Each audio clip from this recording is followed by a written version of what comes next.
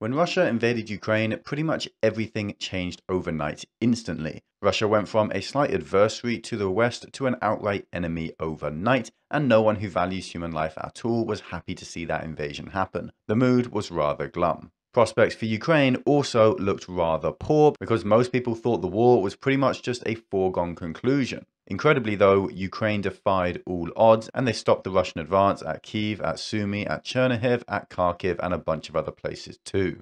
They did lose lots of ground in the south around Kherson and the Donbass in particular, but in the end they stabilized that line too. In short, they shocked the world and they shocked myself as well. Many people claimed that the war was still over though, that Ukraine still had no chance, that they should lay down their arms and stop the bloodshed, but I really wasn't so sure after this first development. Ukraine had proven its abilities, although I remained cautiously optimistic. Of course, many viewers of this channel said I was just overtly wrong and that Russia was once again about to win the war. Now, to be clear, I was wrong, just not in the way that people thought. I thought the war would enter a phase of strategic stalemate with little ground to be gained by either side and at great cost of life as well. The last week, though, that has been thrown entirely out of the window as Ukraine launched a second counteroffensive in the east of Ukraine near the Donbass region, and the success has been absolutely remarkable. It seems that the tide of war has finally shifted and Ukraine is now on the front foot with Russia scrambling behind.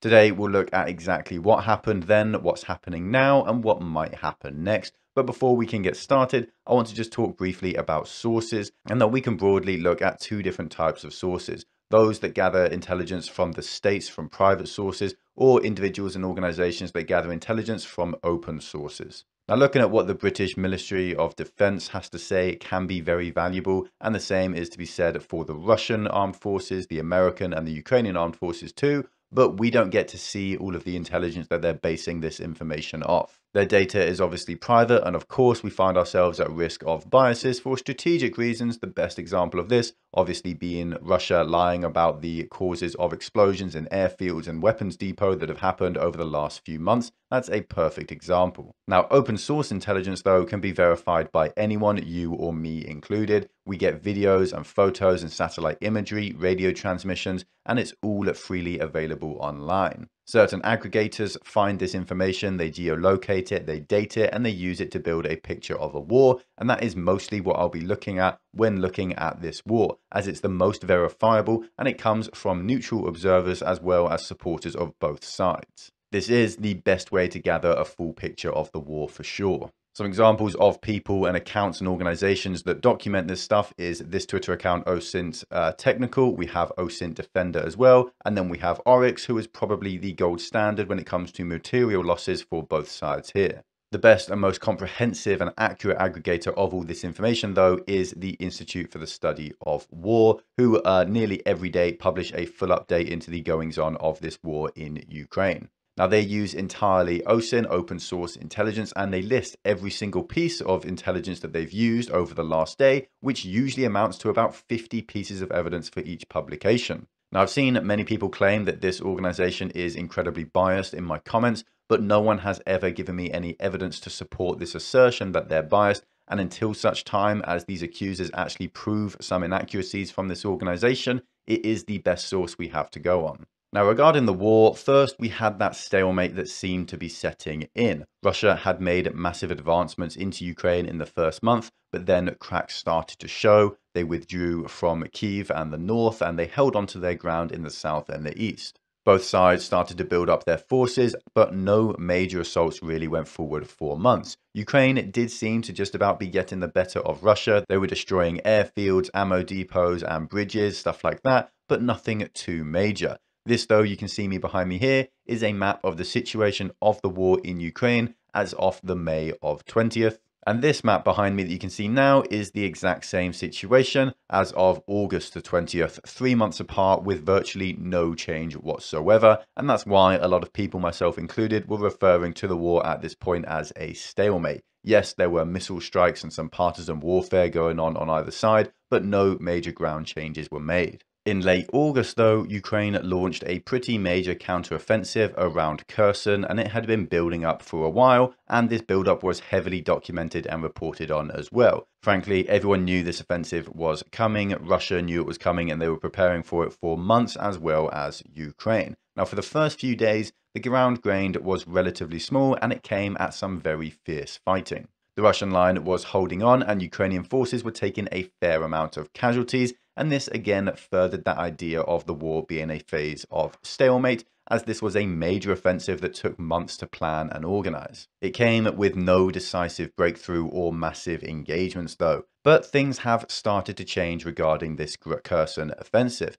It started about 2 weeks ago now, and ground has been a steady gain for the Ukrainian forces, albeit if a little slow. This map here behind me shows the ground gained by Ukrainian forces over the last 2 weeks. They are slowly but steadily making their ways towards the Dnieper River and the city of Kherson. Russian logistics are strained, and a bunch of bridges across the river that supplied Russian forces have now been destroyed. Russia's been trying to use pontoon bridges, ferries, and airlift capabilities to keep their forces supplied, but they have been notably struggling, and there are many reports out there of lacking supplies for Russian units, and the ground is still steadily being lost by Russia each day. As of the situation for Kherson right now, there are early reports that maybe Russian forces have done a large withdrawal overnight, but this is all unconfirmed, and I don't really want to speculate on this because right now we just don't know. This result, though, was kind of acceptable to Russia. There were small amounts of ground lost, there was no major disintegration of Russian forces,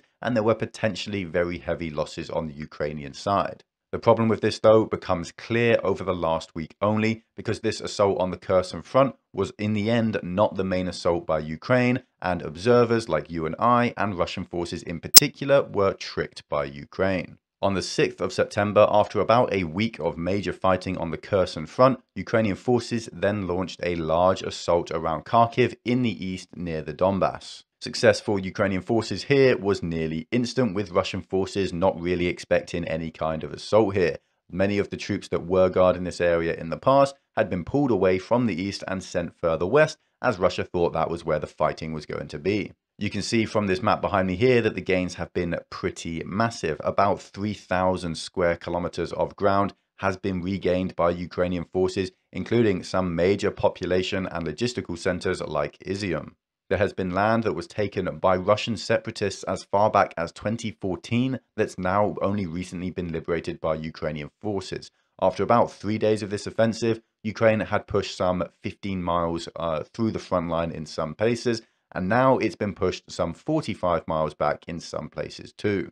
Reports are now widespread of Russian forces collapsing in the area, with command and logistics completely falling apart, and these reports are likely accurate, as Ukrainian forces are gaining ground ridiculously quickly here with minimal casualties. They have in many locations pushed the Russians back to the original border with no resistance at that border either, and Ukrainian forces making a conscious decision not to invade Russia itself. This really came out of nowhere from our point of view. Ukraine did a brilliant job of directing attention to Kherson, and Russia, plain and simple, fell for it. They withdrew their troops and created a weakness for the Ukrainian forces to exploit. The Institute for the Study of War's analysis of this event is as follows. Ukrainian forces have inflicted a major operational defeat on Russia, recapturing almost all of Kharkiv Oblast in a rapid counteroffensive. The Ukrainian success resulted from skillful campaign design and execution that included efforts to maximize the impact of Western weapons such as HIMARS. Kyiv's long discussion and then announcement of a counteroffensive operation aimed at Kherson Oblast drew substantial Russian troops away from the sectors on which Russian forces have conducted decisive attacks in the past several days. Ukraine's armed forces employed HIMARS and other Western systems to attack Russian ground lines of communications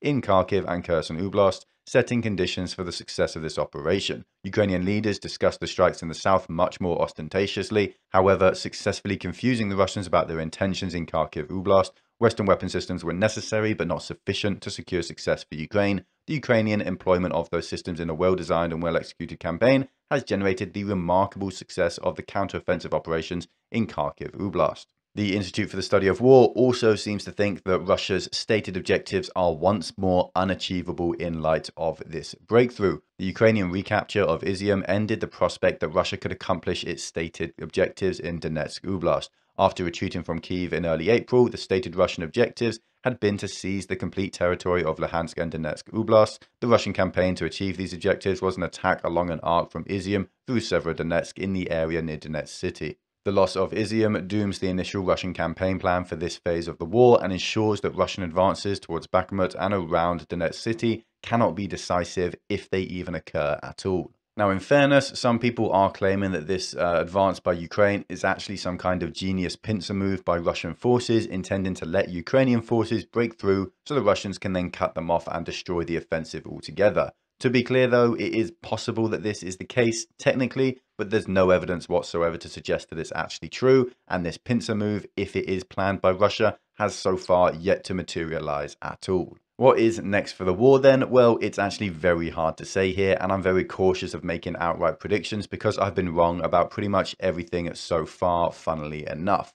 People watching this video will probably say then, so you've admit you were wrong before, you're probably wrong here again. And that is a fair point, but I've been wrong time and time again by overestimating the Russians, not the Ukrainians. At the outbreak of the war, I thought maybe 1 or 2 weeks of fighting before major cities would fall to Russia and the Kyiv government would flee the country and Russia would occupy Ukraine as a whole. I was wrong there by massively overstating Russia and underestimating Ukraine. Then I was wrong about Russia's control of the Black Sea. I thought they'd be able to hold it and utilize it really easily. And the Navy may even try some naval launches towards population centers like Odessa, but I was wrong again. Russia lost their Black Sea Fleet flagship. They lost a bunch of other ships as well, and they now can't really utilize the Black Sea at all. Then I thought the war would settle into a stalemate and would see no major advances from either side. But again, Ukraine just proved me wrong. They've made huge gains across the Eastern Front and some significant gains across the Kherson Front as well.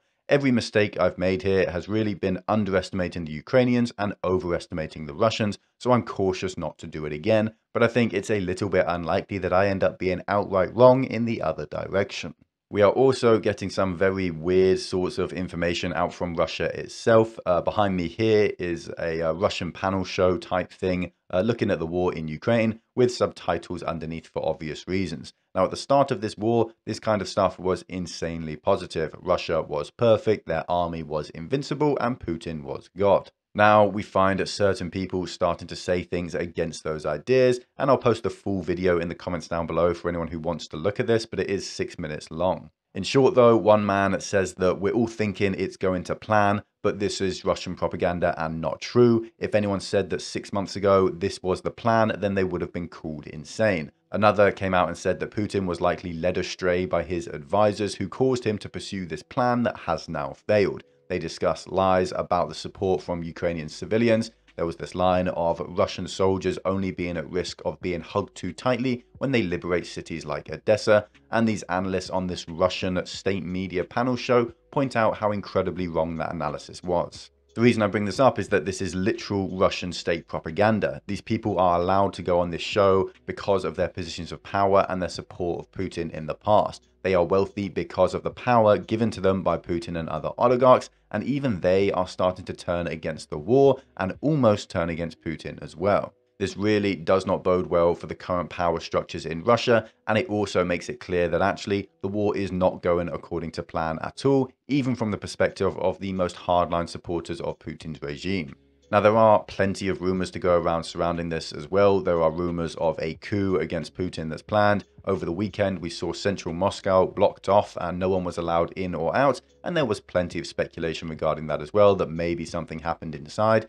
This is, though, all speculation. I've seen no evidence whatsoever showing that Putin is actually fighting a coup. There's no evidence that one is actually planned. Yes, people in Russia do seem to be unhappy with this failing war, but to draw huge conclusions from that alone does not make any sense in my opinion, so I'd like to stick to what we actually know.